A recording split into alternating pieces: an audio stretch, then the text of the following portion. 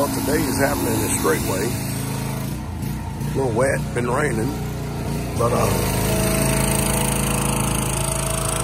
we have chicken butchering going on here today. People spread out all over the place. I myself personally,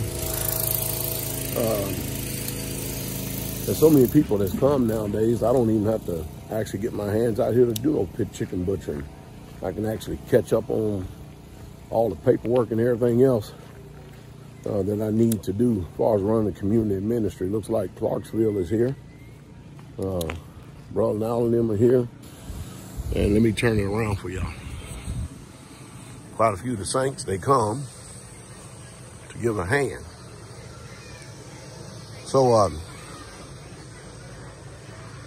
this is what's going on in Straightway today, and this is the thing I keep harping about over and over and over again. You know, we don't go out there and buy their world's chicken for us to eat here at the community. We just simply don't do it. We raise our own chicken and we know what's in it, and there's no chemicals, no pesticides, no herbicides, no snake venom, no monkey pulse, no none of that stuff. Oh, you know what that is, don't you? Sister Vicky told me it's an unmade egg. Yes, that's it. Shell. It's an unmade egg. Yep, it hadn't finished running its course yet. That is exactly what an egg looks like. What are you gonna do with it?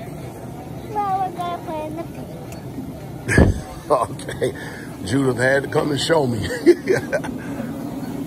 Of course, that is coming from our layers that is being butchered. We have meat birds that's being butchered. There's the brother that'll there to help out doing the chicken. You butcher any chickens yet? No, sir. You ain't graduated to that yet, huh? No, sir. Just washing.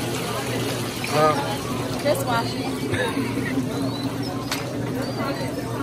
You just gotta have a special stomach for that, huh? Yes. Yes, It looks good though, don't it? it looks good. Going a lot better than last time.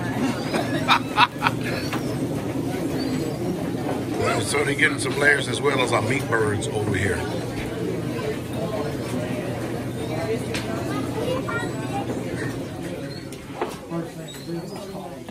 What does chicken look like? Oh, it's really clean. You know, it was only 7.5 weeks, so it's a tad bit smaller than what we're used to because we go 8 weeks a lot of times. Still bigger, huh? Really good. The skin was really good. Still bigger? Sir? Oh yeah, they're still a good size. Them breasts still big. Look at them. That's huge.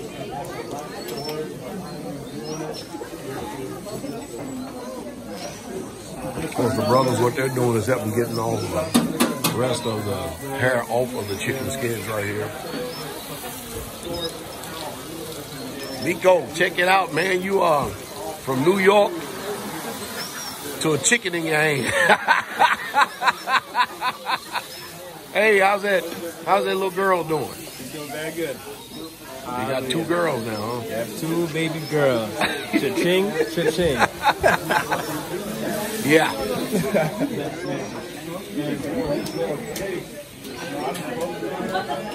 So this is what we call the community of Straightway.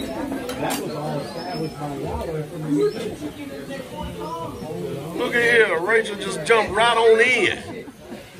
Look at here, Daniel. Rachel just jumped right on in from New York.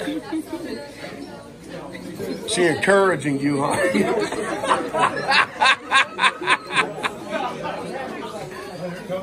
From New York to chicken butcher. How's your experience? Really? With a smile on your face. How's she doing, Caroline? She's doing really good. Really good. She started off bad, but she's a lot better. A lot better, huh? She was determined to learn. Slow, Pastor. Slow. Which ones you butcher? I'm butchering the meat birds right now. The meat? Meat birds. Hey, look at all the eggs coming out there.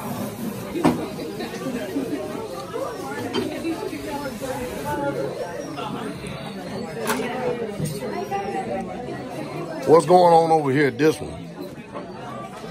Just a meat bird, and she's doing a layer. That's why they look so different. Yeah, you can tell the difference. That's the meat bird that we raise for our meat, and those are the ones that are layer birds. That's the one that they're getting the eggs out of. And the reason why we butcher them because they're 2 years old now, yes. And we don't need them anymore. We already have some new birds that's already in the thing to replace them, and of course, this is the wash station. So you have the butchering station over here, you have the wash station over here, and then you have the quartering station over here. And over here, of course, is the bags of chicken.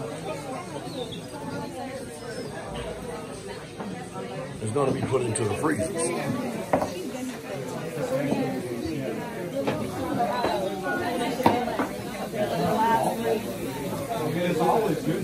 And this is that community stuff that everybody in the world seems to hate. You know what? While I'm on this chicken butchering video right here, I'm gonna go ahead and talk about something right now. I want y'all to listen to me real close too, okay? You saw what happened to this country amidst this epidemic, pandemic, or whatever you want to call it. And you saw how that toilet paper became a hot commodity. Well, don't get caught.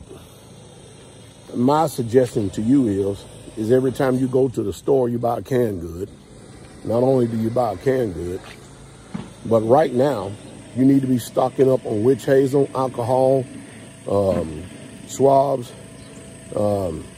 Every time you go to the store, you buy toilet paper, TP, you always get a thing of TP. I don't know if there's a limitation or not when you go there, but you don't ever want to get caught. You want to also make sure that you have storage facilities to be able to hold all this stuff that you're getting. You want to make sure you have plenty of paper towels. Winter is almost here. I don't trust what may be touted as what could possibly happen, but you want to make sure that you don't get caught. So go out there and buy bottles of alcohol, buy diaper wipes. You should already have food stored. Make sure you get witch hazel, stock up on some cough syrup, cold medicine, you know, over-the-counter stuff like that. And take care of yourself this winter, okay? And stay away from people as much as you can. So I guess I just went ahead and mixed that into this video. That's what I wanted to speak about here today with you. I want you to see what's going on here at Straightway in the country community. Somebody said, well, it's easy for you to say, Pastor. Well, I'm going to say it again. I started with zero, started with nothing. A vision and a dream. And I'm still working on it. So I just hope that you take my advice. If you listen to me, you'll fare well. If you don't, you're probably going to be hurt. You have a wonderful day. Let me get back out here to the country. Show out the country right there.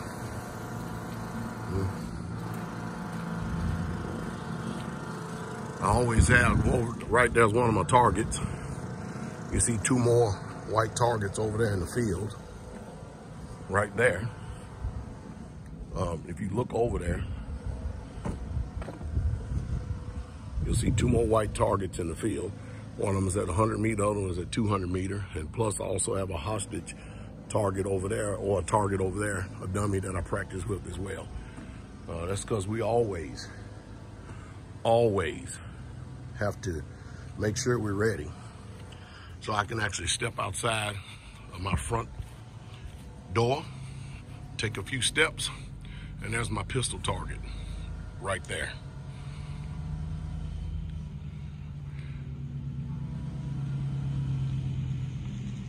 Sure is nice to have. There are some of our cows over there. And we've done butchered 2 of them already. got about 1,200 pounds of meat, maybe 1,300, maybe more, maybe 1,500 pounds of meat. Deer season is coming up. We're gonna be doing well. How about you? Tell me what y'all doing to prepare.